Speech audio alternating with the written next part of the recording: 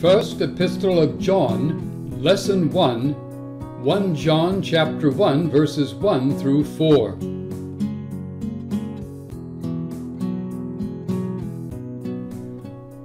In this first of 15 lessons on the New Testament book of 1 John, we shall look at the following 8 matters.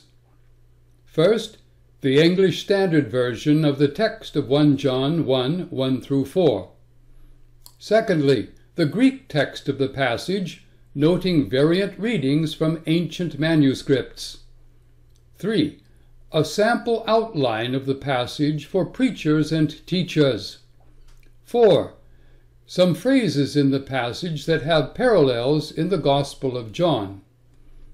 Some important words from the passage and their historical meaning follow, and then sixthly, some teachable observations and summaries that you might find helpful. 7. Some historical Christian doctrines that the passage contains, and lastly, some suggestions for Christians who want to apply the passage in their life. That which was from the beginning, which we have heard, which we have seen with our eyes, which we looked upon and have touched with our hands, concerning the word of life. The life was made manifest, and we have seen it, and testify to it and proclaim to you the eternal life, which was with the Father and was made manifest to us. That which we have seen and heard we proclaim also to you, so that you too may have fellowship with us, and indeed our fellowship is with the Father and with his Son Jesus Christ. And we are writing these things so that our joy may be complete. 1 John 1 through 4 was well preserved through 20 centuries of copying, being attested by scores of Greek manuscripts. Nevertheless, a few scribes made tiny changes. These include the following. In verse 2, in the 4th and 10th centuries, scribes inserted "that which" before the phrase "we have seen." In verse 3, from the 10th century, some scribes omitted the word "also" from the phrase "we proclaim also to you." From the 5th century, some others omitted "and" from the phrase "and indeed." In verse 4, from the 4th century, some scribes modified the phrase "we are writing" to read "we are writing to you." By the 4th century, some scribes wrote "that our joy," whilst others wrote "that your joy."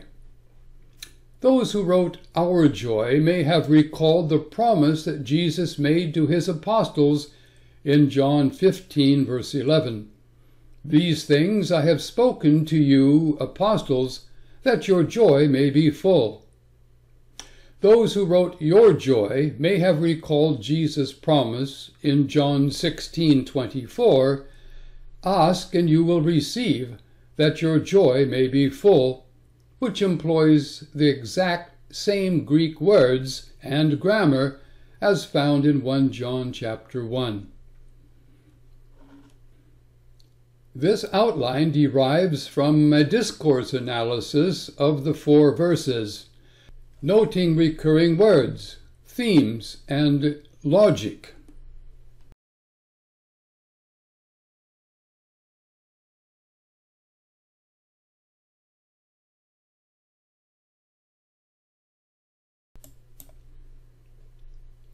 The first recipients and readers of this epistle of 1 John knew John and his teaching.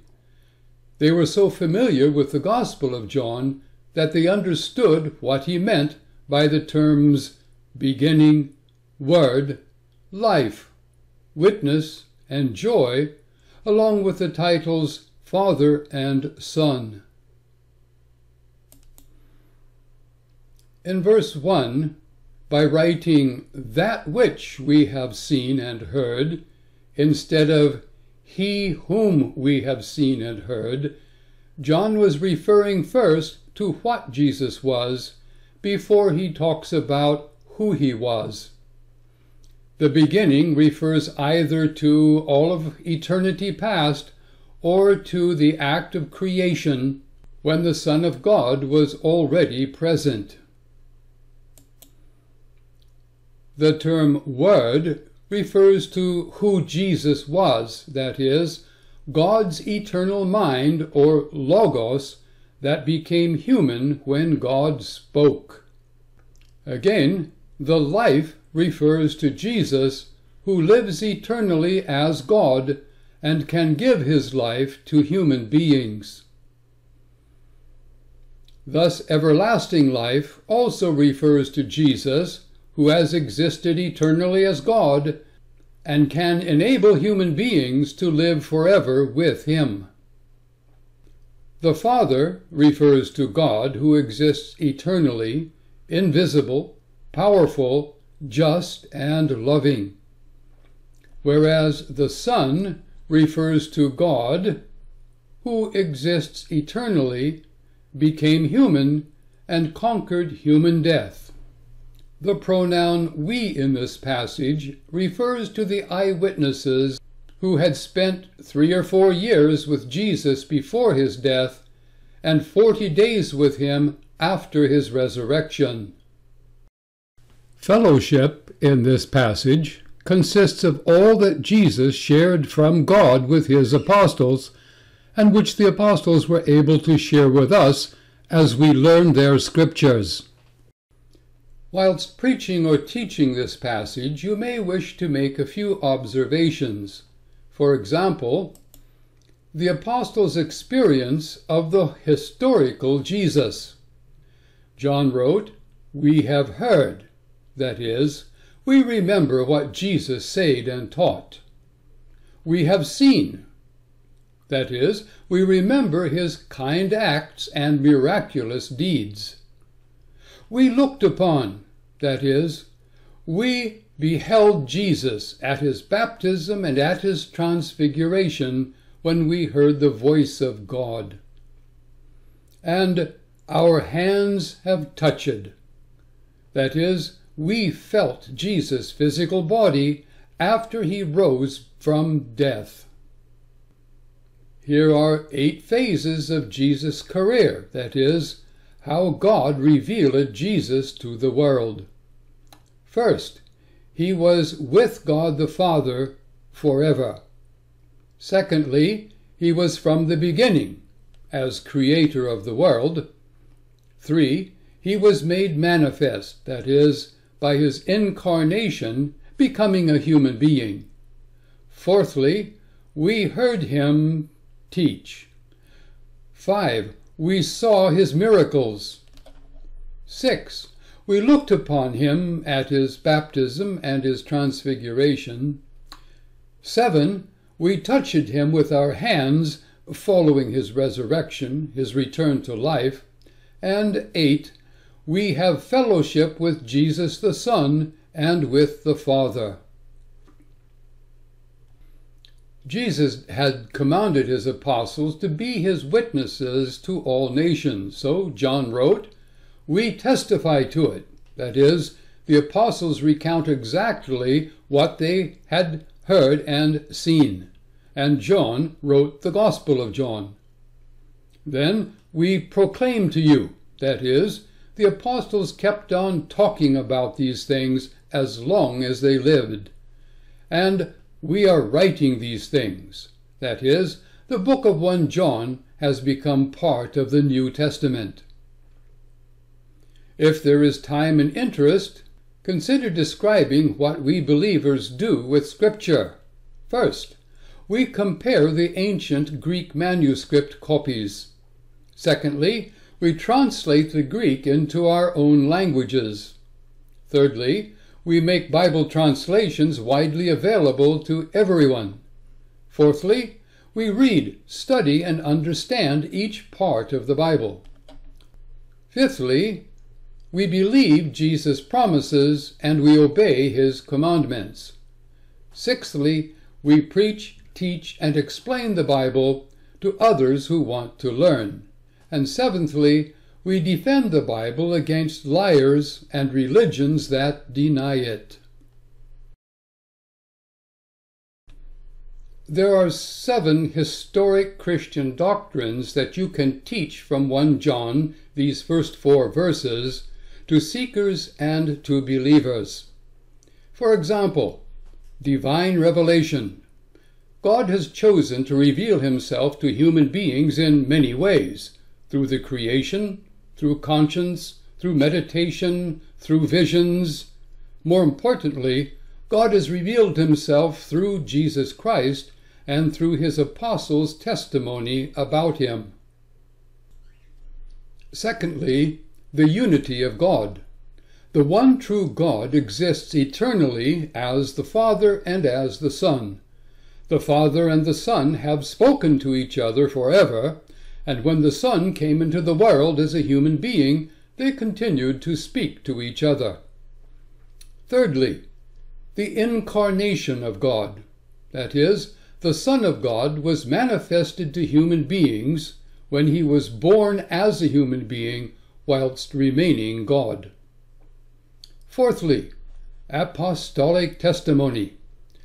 The apostles followed Jesus for 3 or 4 years, saw his miracles, watched him die on a cross, and spent 40 days with him after he rose back to life, and have written about it.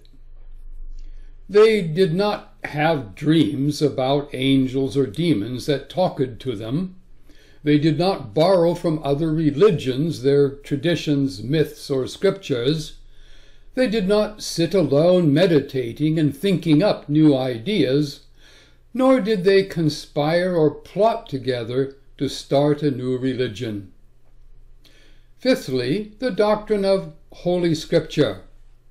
The Apostle John eventually wrote down his testimony in the Gospel of John, and he wrote 1 John to Christians. These books are now part of the New Testament of the Bible. Christians accept these writings as having authority in all that they believe and do. Sixthly, fellowship with God. John had received from God all that God had to give him, and John wrote 1 John so that we too may receive all that God has for us. And seventhly, spiritual joy. Jesus promised joy to his apostles, and John found even more joy in sharing with fellow Christians. To this day, generous Christians remain the most joyful. As you help believers apply this book to their own life, consider the following. If you lead a small group or a house church, then have the participants read the passage and then pose these queries. What have you learnt from this passage about God? What have you learnt about Jesus? What have you learnt from this passage about the Bible? And what promises has God made to us who learn from 1 John? Demonstrate for believers how to hold a regular time with family members to learn from 1 John and to pray one for another. Teach others what you are learning from 1 John. Lead a small group or house church to learn from 1 John. Make plans together to provide Gospels, New Testaments, or Bibles to those who have none. Be ready to explain to non-Christians that faith in Jesus comes through eyewitnesses whose testimony about him is better than what men say who never saw or heard Jesus. You may download a written script for this lesson at onejohn.currah.download. Please read 5 times 1 John 1:5 through 2:2 before you view the next video lesson. Please leave comments or queries below or write to me at the download site. I shall try to reply to you by email or here online.